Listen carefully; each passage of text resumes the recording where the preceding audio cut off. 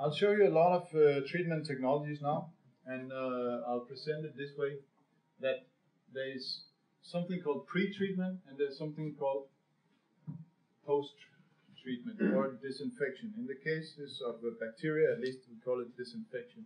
Pre-treatment is usually to remove the particles.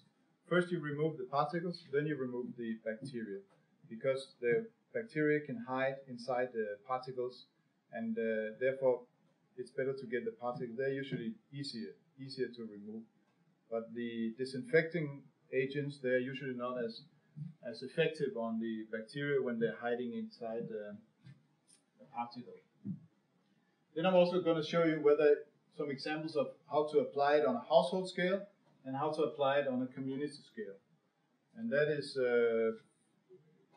most methods can be used both places, but of course they look different in size and so on.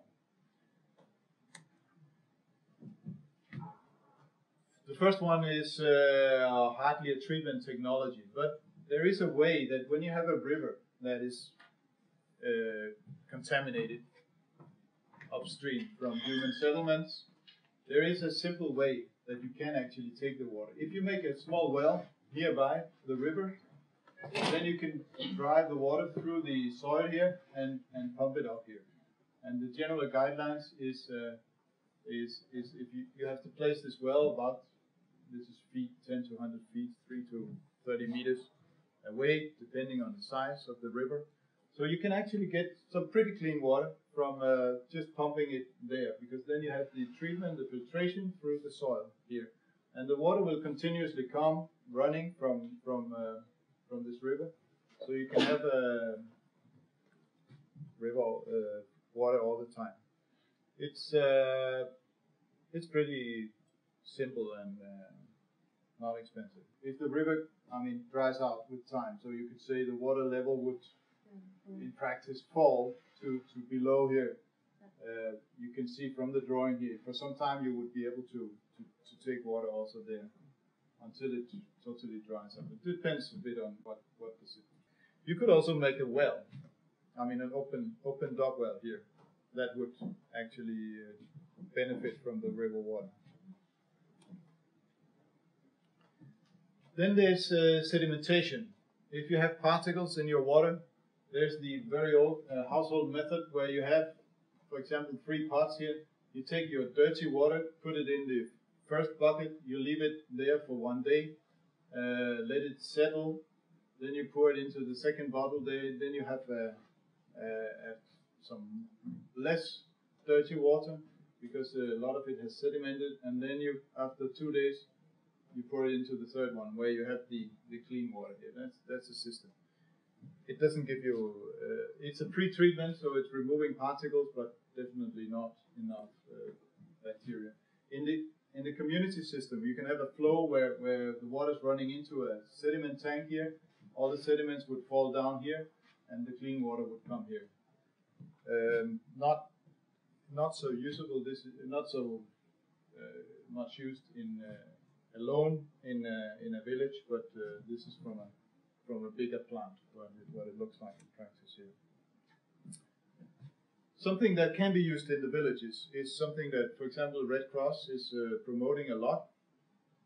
Silver impregnated ceramic filters, where you have a bucket. This is a bucket, and then you have inside a small ceramic filter here, which has very small holes. And if you put some kind of silver layer on top of it, I think it's very little silver, it's not very expensive, then that gives some catalytic killing of the bacteria also. So you can get drinking water clean here. And on a photo it looks like this.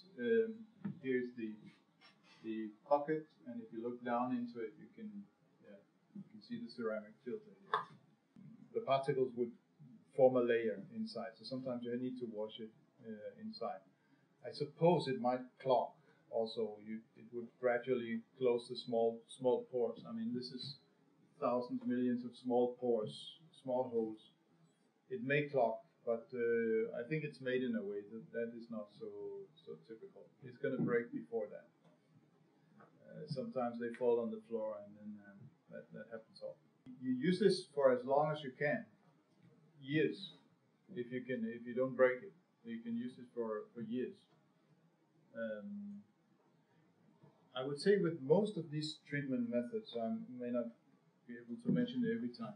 You treat only water for drinking or cooking, drinking and cooking, because water runs slowly through this. A very small hole, so it runs very slowly. So you produce small amounts, and usually you don't produce for washing yourself or washing utensils. You only produce the water you need for drinking and cooking. You can wash hands in dirty water. I wouldn't. Without soap. No, you should use soap. Soap is important, but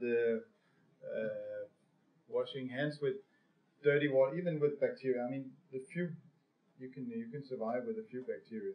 The few that would be left after you clean your water is much better than the million that you have on your little piece that you got from your anus or from someone you shake hands with. So no, it doesn't matter the water for the hands. Then the use of chlorine. Chlorine is something that it's been used for treating water. It kills bacteria. It is not chloride, but it's chloride in an oxidized form, and it kills bacteria very effectively. And one way to apply it is to have such a pot here where you have a mixture of sand and bleach. It's called bleaching powder, which is some chlorine in some form, some solid form, and then a bit of sand, gravel here around it, and then you put it into a water body, and then it will slowly through these small holes down here, it will slowly run out, diffuse out of the pot and into the water. So it will keep a steady level here, and that can be applied in different ways. You can apply it to a pond like this, put it in a corner or maybe 4 corners of the pond here, or you can put it into an open well. In this case, it's made out of simple plastic waste thing here, but the same thing. You have a powder that is slowly running out of that. Then you can boil the water, as we know, kill bacteria by boiling. It's often requires a lot of energy that is not always available, but some places that is a good way to do it. Then you can use solar for killing. Also, the UV radiation from the sun is killing bacteria together with heat. If you paint it black, I mean, this is the effective way to do it. You paint it black on one side, that means the water will be more warm.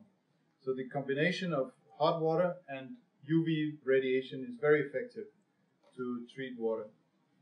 And to make it even more effective, you can let it sediment first. So again, removing the particles, half of the bacteria will also be removed, but that doesn't make any good to remove only half.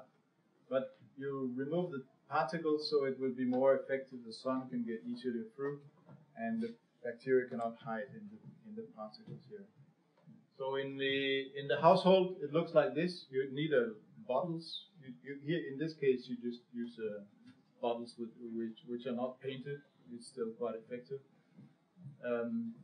As you see, you need to manage a lot of bottles. It's not so easy if you again, what we say, 5 liters per person, so it's 25 liters. It's a lot of bottles you need to manage, and you need 2 sets, because first you put it on she puts it on this rack here for 1 day, from morning to evening, and then it's clean. It's a 1-day treatment here. There's also some community size treatment plants here. They're not very common, but